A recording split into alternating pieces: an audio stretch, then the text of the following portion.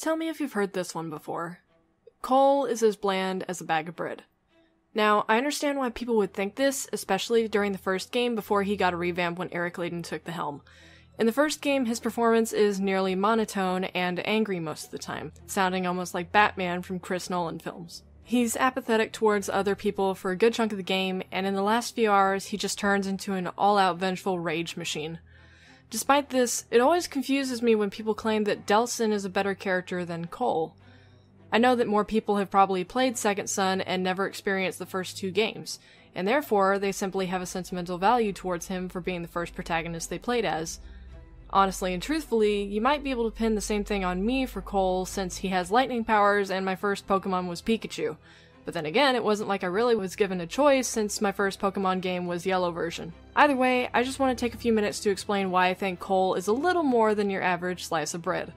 In fact, if you're willing to look beyond his somewhat crusty exterior, you might find an interesting character with more internal layers than you once thought. Now, I will be approaching this video as an analysis on Cole's character, which means that it will be based on my interpretation of his character that Sucker Punch created. Each of us have a different interpretation of a creative property, which is what makes movies, books, and games so entertaining. After all, part of the fun of any of those activities is interpreting what you see, and any good writer doesn't spoon-feed all the information to the audience, and lets them create their own idea of their work. Now, with that disclaimer out of the way, let's get on with the essay. Cole MacGrath was once your average everyday bike messenger, but before that, he was a successful student in high school, going as far as to take college preparatory classes over other electives to get a head start. However, just 6 credits short of graduating from college, one of his professors mistreated a friend of his and Cole dropped out on the spot. He then becomes a bike messenger in order to spite his parents. Not much is known about Cole's parents, but what we do know is that Cole's father was strict, often disappointed and berating of him, even carrying a picture of Trish in his wallet because he sees her as the daughter he never had, impatient for her and Cole to get married. At the same time, his decision to drop out of college and become a bike messenger deeply spurns his mother, who lies to everyone she knows that Cole is instead a teacher, as she believes that no one respects someone in his current occupation. From this, we are alluded to the history that Cole may have had with his parents. Imagine that they are the overly strict parents that expect the world out of their eldest child. The best education, the best spouse, the best paying job. Of course, any parent would want the best for their children. But even one deviation from their plan that Cole does is unforgivable and brings them disgrace. Ultimately, Cole's professor's treatment of his friend is a reflection of how his parents treated him, and so he decides to take his life into his own hands, to live for himself in his own margin of happiness than live to make people who treat him like dirt happy. At this point, he becomes distant from his family, including his younger brother. He devalues his own life to get back at them, taking a low-paying job he hates and getting into complications with law enforcement with his friend Zeke, who has no family or job to speak of, as he makes money selling people deficient homemade batteries. The best thing he has in his life at this point is an intelligent girlfriend who loves him for who he is and not his job or success. One day his boss shoves a package into his arms that only Cole could deliver. Upon arriving at the address, he received a call from Kessler, who bribes him to open the box for $500. As he did so, Cole's life would be changed forever.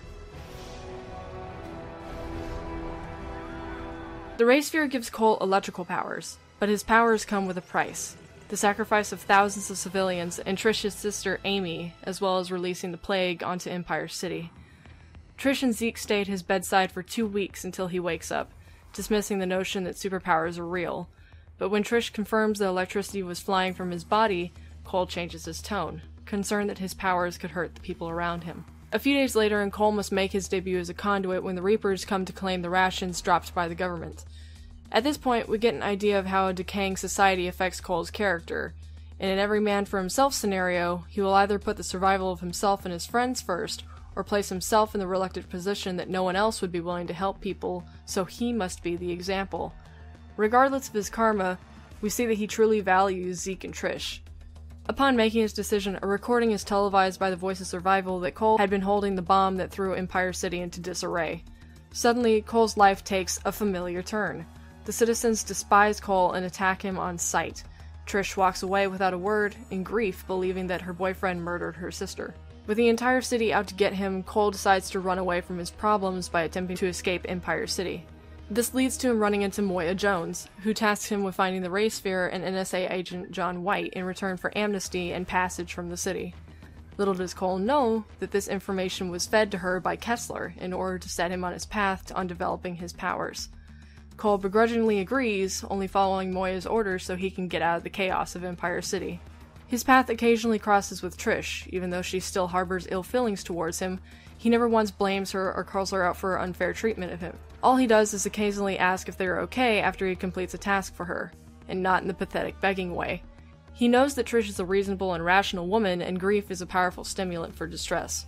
Meanwhile, Cole is on the receiving end of Zeke's growing envy for being a real-life superhero, which brings out an inferiority complex that eventually becomes a problem. Eventually, Cole encounters the white-hooded leader of the First Sons, Kessler, who latches onto his head and shows him a vision of the future where civilization had been destroyed. Before he can get any answers, Kessler vanishes, leaving Cole to only deduce that he would be the cause of these events. Upon hunting down and defeating Sasha, he ponders as he looks down at her in disgusted pity. Is this what my powers are gonna do to me? A warped body and twisted mind?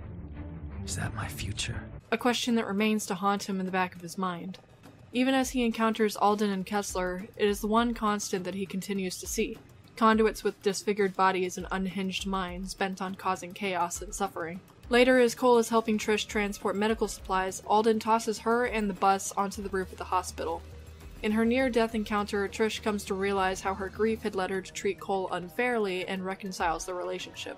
As he patches up one friendship, his ties to Zeke are strained as he tries to compensate for his inferiority and gets himself captured and allows Alden to escape and slaughter several cops. With each mistake or excuse he makes, Cole lectures him and begins to echo Kessler's soliciting warnings towards him. You still don't get it, do you? You don't get any second chances.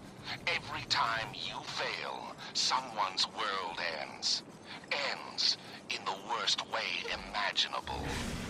I know you mean well, Zeke, but the world is changing. You make a mistake now, and you're as good as dead. We have to be careful now. All of us. Eventually, Cole meets John and is told to bring someone he could trust to steal the Ray Sphere back from Alden. With little other choice, he calls Zeke to come to help, even though the two are nearly ready to strangle each other. As they climb the tower, Cole expresses how little his life has really changed since getting his powers. He's still an errand boy, doing what other people tell him instead of living for himself. At the top of the tower, Zeke pries the Ray Sphere out of its socket and finds himself caught between Alden and Kessler. In a reactionary moment of fear, jealousy, and spite, Zeke activates the Ray Sphere in order to gain superpowers, willing to trade hundreds of lives to get himself out of trouble. When nothing happens, Kessler replies almost instantly as if he had predicted this moment and tells Zeke he could give him powers, and Cole watches as his best friend gives him a glare and runs off with him. As Cole crosses into the First Son's territory, the situation goes from bad to worse as Kessler contacts him and says he has kidnapped Trish. Upon disarming a series of bombs, Kessler places a choice before him: to save Trish or 6 doctors, all of which are being dangled off a roof with a remote release system. With only enough time to climb one building, Cole saves the doctors and leaves Trish to fall to her death. He revives her long enough for her to say how she was proud of him for using his powers to help people.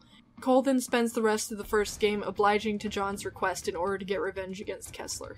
When the two locate the Ray Sphere, Cole must decide to either destroy it or use it again to become even stronger.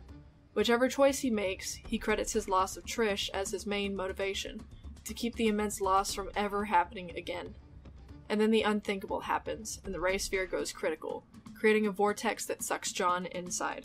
Having survived the ordeal, Cole comes to understand that the city needs protecting from people like Kessler, or if you're on the evil side, he'll claim that in a dog-eat-dog world that he is the strongest, and he'll kill Kessler to prove it. Here we get the ominous foreshadowing of the truth. I remember your voice now. You were there after the bomb went off. I've always been there, Cole. Every step of your life. Kessler is a seemingly omniscient figure, and during the fight, the attacks he uses are oddly familiar, as if they are more powerful versions of Cole's powers. When at last Kessler is defeated, his last words are, Trish, I love you. Please forgive me. And then he proceeds to give Cole one final vision to clarify what his master plan was all along. It turns out that Kessler's foresight is actually retrospection, as he shows Cole a synopsis of his life where the Beast appeared and was rampaging across the country. Rather than fight and defeat it while it was still relatively weak, Kessler ran with his wife and 2 daughters for years, forsaking the fate of the rest of the world. When finally their luck runs out, the beast kills his family and has already decimated the population. Even if he fought back now, he had already failed. In his compounding grief and regret, he gains a new power, to travel backwards in time and lands around the 1920s era of America. He wrests control of the first sons from Alden's family and accelerates the development of the Ray Sphere. And we get the big reveal as the camera focuses on a picture of Cole and Trish's wedding with Zeke as the best man. Kessler is Cole MacGrath. With this revelation, Cole's perception of reality breaks. He realizes that the life that he thought he was making for himself was never in his control. From the day he was born, Kessler had been watching him in the shadows, manipulating the events of his life and his relationships with people. He killed Trish and made Zeke betray Cole so that he would have no emotional connection, so that when the time came, he would have no reason to hold back and defeat the beast. He worked together with the government, including DARPA and the NSA, so that the Ray Sphere could be created and the quarantine would go into effect, preventing Cole from running away and facing the obstacles that he ultimately placed before him. Even his meeting with John and leaving the Ray Sphere to become a MacGuffin was in his plan. As Kessler crumples to the ground, lifeless, Cole says, I take one last look down at myself, my future self, and turn away, the rage curdling inside. I hate everything about Kessler, but when the time comes, I will be ready. And then begins to speak on his uncertainties for the future. I thought this would be the end. That once Kessler and the Ray Sphere were gone, my life would go back to normal. But now I understand that this is my life. That there's no going back. That the gift of these powers will be my burden until the day I die. The people around here, they love me. How long will that last? What's going to happen the first time they expect me to be there for them and I'm not? I don't even know who to trust. Moya is still running around, planning God knows what.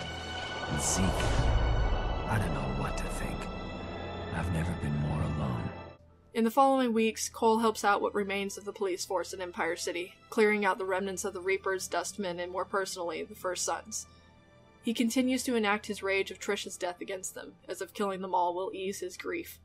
And even though Zeke is actively trying to help, Cole dismisses him and shrugs off his attempts to reconstruct their friendship. One night over dinner, Cole exposes his resentment for Kessler when Zeke tries to apologize for Trish's death. You're sorry, Kessler's sorry, everybody's sorry. Kessler? What the hell's he gotta do with anything? I'm Kessler. Or rather, he's me. Listen, man, you alright? That doesn't make a lick of sense. Look at it. How? How's this possible? You guys never got married. Kessler gave it to me right before he died. It's his wedding photo. He was me, from the future. Came back in time to set all this up. The Ray Sphere, my powers, the quarantine. Trish and him were married, had 2 kids, and he killed her. He murdered his own wife. And you know why? Because something bad is coming. He called it the Beast, said it's going to destroy the world unless I stop it. So he decided to toughen me up, get me ready. He showed you all that when he locked onto your face? Yeah. I know you're sorry, Zeke, but every time I look at you, all I see is Kessler's face, laughing at me. And it makes me want to strangle the life out of you. I know. You're all I got left, Zeke. But by God, I hate your guts. Later, while Zeke is fixing up a car for the police, Cole asks him, What I told you last night. You believe me? About you and Kessler? Yeah. Of course I do. Why wouldn't I? Because it's insane. Take a look around, man. Sane went out the window weeks ago. I can't keep going like this, Zeke. I'm not eating, not sleeping, can't think straight. It's like Kessler's everywhere and I can't shake him. He's dead, Cole. It's over. See, that's the thing. It's never going to be over. He took away everything that made me what I am. And I don't think I can rebuild myself. After I took off with Kessler, he locked me up in a room. Just a bed, TV, and a piss bucket. But a couple times he came stumbling in drunk off his ass. And he'd sit on the floor and stare at me. Sometimes he'd look like he was going to say something, but he never did. After an hour or so, he'd just get up and leave. Then one day he comes in and tells me goodbye. Thanks me for being such a good friend all these years. Figured he was nuts, you know? Had no idea what he was going on about. Now it all makes sense. I understand. Why are you telling me this? Hell, I don't know, man.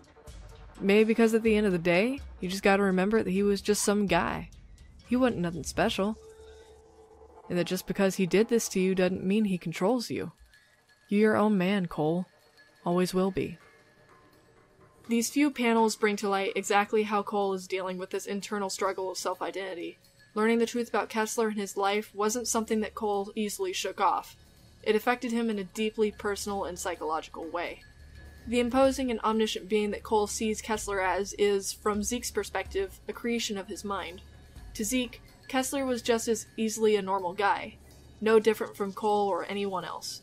This contrast of mindset shows exactly how Cole is struggling within his own mind.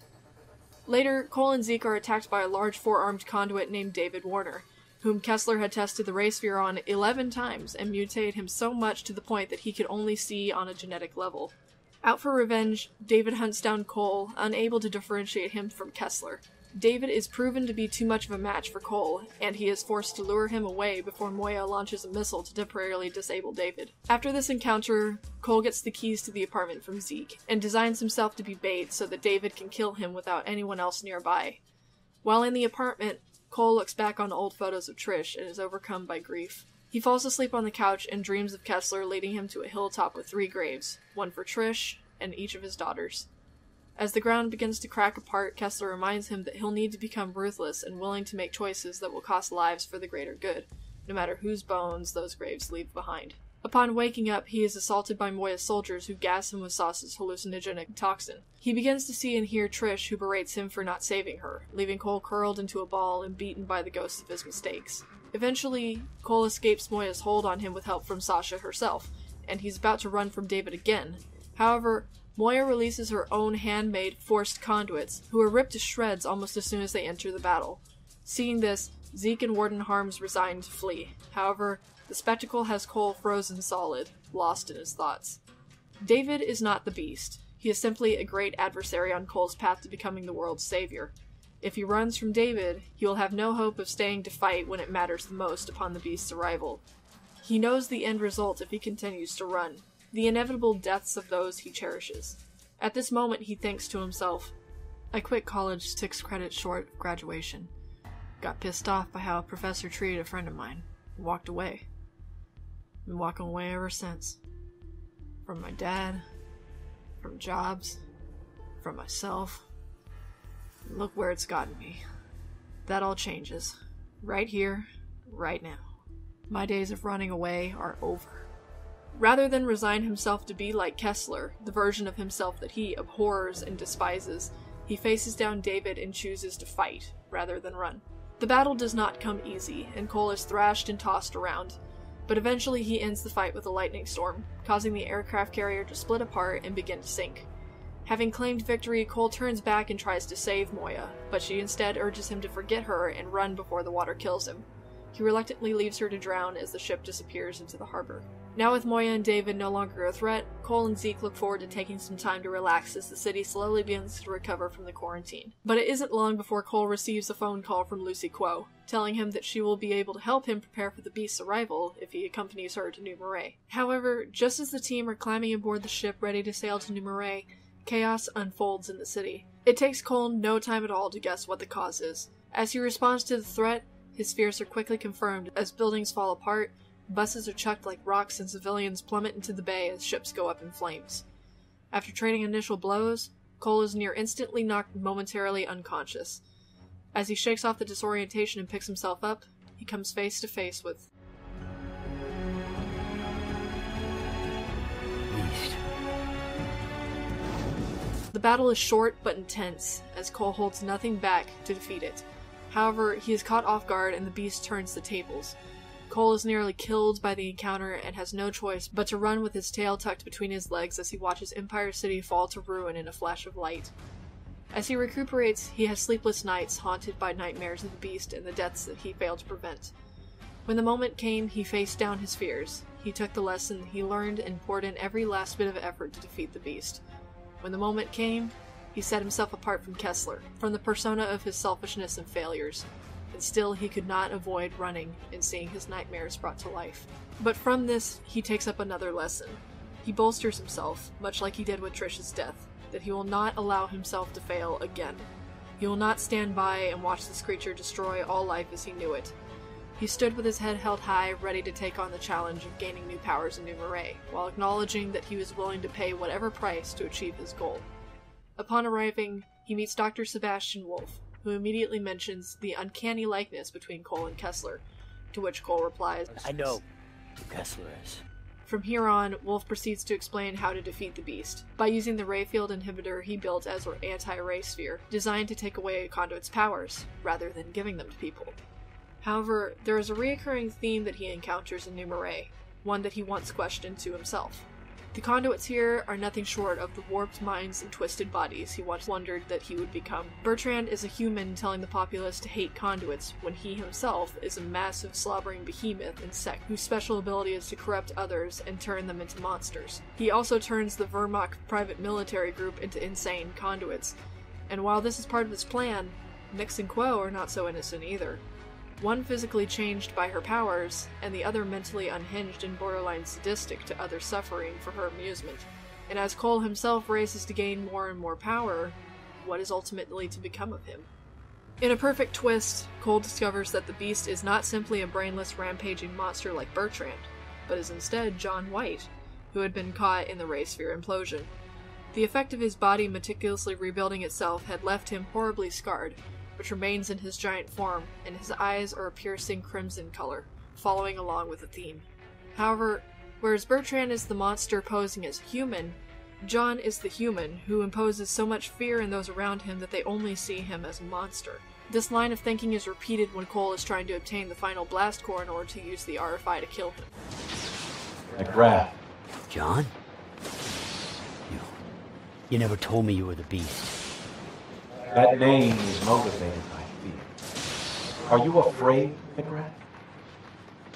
Have you seen the new you? We were friends. I was hoping we still are. I could use your help. Friends. And back in Empire City, the beast almost killed me. I'm so sorry. The act of rebirth was kind of overwhelming. I was nothing but nerves, impulse, just lashing out at whatever I sensed as a threat. And there was no greater threat than you. You're right about that. Look, you saw the truth when I cured that woman. There's no other way. I wish there was. Just... John doesn't threaten him or force him to agree to his cause. He just tells him to make the decision that is right to him. He's not mad, insane, or bloodthirsty. He's actually complacent, stoic, and borderline apathetic. He knows what Cole likely thinks of him from Kessler's visions and conditioning. When the moment comes for Cole to use the RFI, he explains the truth behind the beast and even admits that John asked for his help. Cole no longer sees the beast as a monster and recognizes him as a person with his own morals about the same problem they're trying to solve with the plague. When Nyx commands him to do something about it after John inadvertently killed her monsters, he says without hesitation or a second thought, We are. But as he fires up the RFI, fully prepared to end the plague and kill John, Cole, Nyx, and Quo suddenly lock up in pain as smoke billows from their bodies. Zeke reacts quickly and smashes it out of Cole's hands. From then, well, observe Cole's reaction for yourself.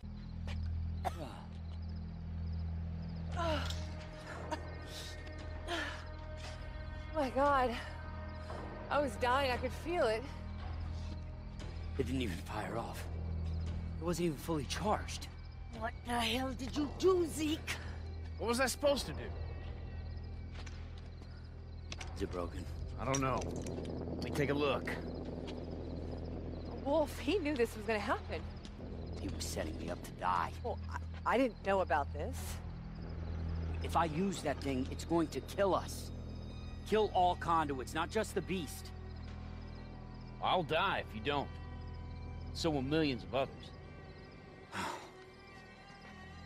Zeke, we don't know that the RFI will cure the plague. John's method works. I've seen it. He might be the only way that anyone lives through this. I don't care what happens to me. All I care about is that the beast dies. You need to make a decision right now. Are you gonna kill the beast? Be a man of your word. Look, John's plan is not pretty. It's not. But it's right. The conduits are immune to the plague. He needs to make as many as he can before more of the sick die. Think about that.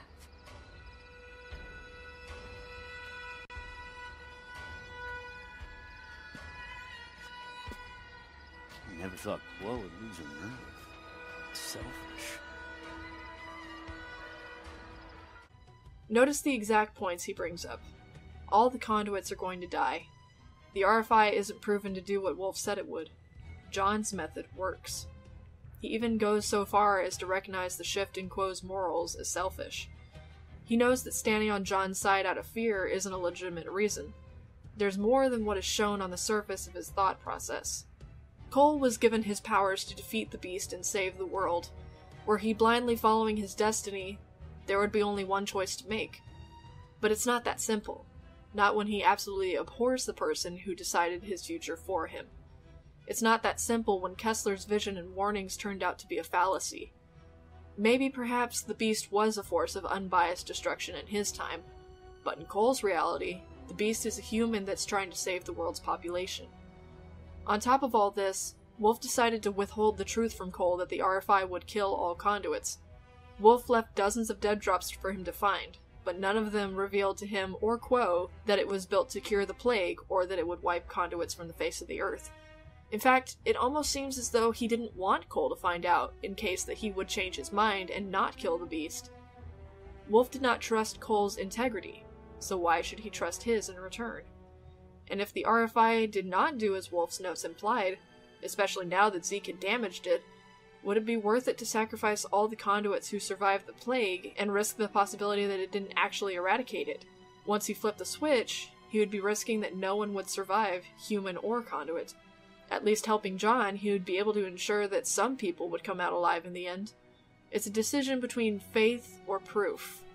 Either way, Cole would have to be willing to sacrifice himself and thousands of people, or Zeke and millions of others. The graves that Kessler referred to would be the blood that stained his hands for all eternity. Does Cole accept the destiny placed before him? Does he continue to do as others tell him to? Or does he finally make a stand and choose his own path, without Kessler there to force him to walk a line? Does he instead take the responsibility to ensure humanity's survival, instead of making another wrong choice that would lead to complete decimation? Does he face the problem, or run from it? Should Cole stick to his destiny, he bravely accepts that his death will be in trade for the common good. He and Zeke share one final farewell, and as he stands his ground and watches the beast lumber towards him for their fated battle, he says, Protect the RFI. Going toe-to-toe with you. Sure? Oh, hell yeah. I'm ready for that, too. That's what I'm in for. Never once does John speak during the mission. He only roars and attacks, removing the humanity that we have clearly seen him convey and returning him to our first impression of him, a Neanderthalic giant monster. And then, as Cole is ready to use the RFI, he stops as John approaches for one last attempt to prevent him from doing so, and for the hell of it, goes on an overkill streak to bring him to his knees. However, he also drops a single truthful whisper as Quo breaks down at his inspirational act of integrity and admits she was only afraid to die. I am too. On the other hand, if Cole resists and makes the logical choice, and not the moral choice, Zeke and Nick storm off in a rage. As he meets up with John, he is appreciative to see Cole and Quo join him. He does not think little of Nix and Zeke for disagreeing. As they rampage through the city, John does not act like much of a monster, only attacking those who threaten him or Cole. He does not lash out the city's architecture mindlessly. His voice is calm and reserved, but he does not deny that his plan is horrible, and sometimes he simply cannot handle the weight of it. He advises Cole to think that the people are dead already, to desensitize him to make it easier. Sort of what Kessler was trying to do by killing Trish and turning Zeke against him. A lot of work went into the minutiae of the script to convey all the information you need for John and Cole's mentality to the deaths of the many to save the few. Once Cole has reluctantly killed Nix and Zeke, the first thing the scene opens with is Cole squatting down, giving Zeke's body a long, hard look and hanging his head in shame. And then, he picks up the RFI. The price was too steep. He's reconsidering his decision. It's not too late. He has it in his hand. All it takes is one push of the button to not leave his best friend's death in vain. But then, he throws it back down and grabs the Zamp. He has to destroy the RFI before his conscience eats away at him.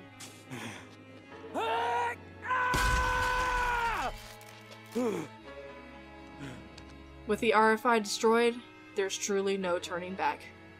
And this is when John's conscience breaks down. His mission led to one friend killing another. Zeke wasn't a faceless person to Cole. He was his platonic brother.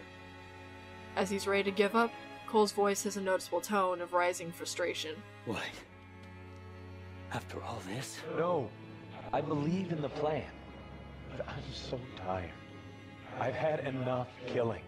I should have died a long time ago.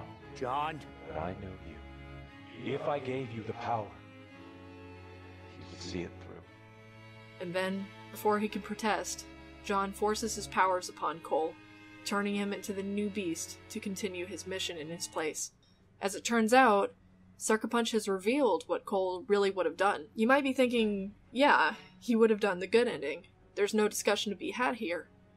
But the truth is that Sucker Punch shipped the game with the evil ending as canon.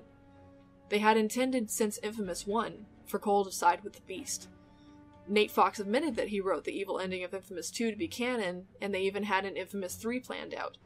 The only reason why the good ending is canon now is because more people play the good ending rather than the evil ending, provided by data derived from the PlayStation Trophy statistics. Now, while you may be resistant to this fact, the evidence is actually foreshadowed back in the first game. In the final cutscene where Kessler is revealed to be Cole, there is a visual display of Cole in the quote-unquote Jesus pose, the pose of a messiah. And a few seconds later, a giant face is imposed behind him resembling that of the Beast, moving to consume him. If it looks familiar, that's because it is. In the first few seconds of the final cutscene of inFAMOUS 2's evil ending, we get a few seconds of John and Cole both with wide expressions as the power transfer occurs. John's expression is identical to the face behind Cole in inFAMOUS 1, and even Cole's expression is very similar. And then, as Cole concludes his monologue and proceeds to use his newfound power to create conduits, his pose is exactly the same as the pose from the same shot in inFAMOUS 1. This is the culmination of Cole's internal struggle. The struggle to find his identity, his purpose, his path to consider others over himself, to see the big picture, and to face his problems rather than avoid them and allow them to compound. Kessler provided him an incomplete narrative to mold him into a preferable human being, much like his parents. Cole is not the selfish coward that Kessler was. Neither is he the perfect person that he or his parents wanted him to be. Now, Cole is the Messiah, leading the world into a new age, a god walking on Earth. I'd been given powers to save the world from this change. But now I stand at its center.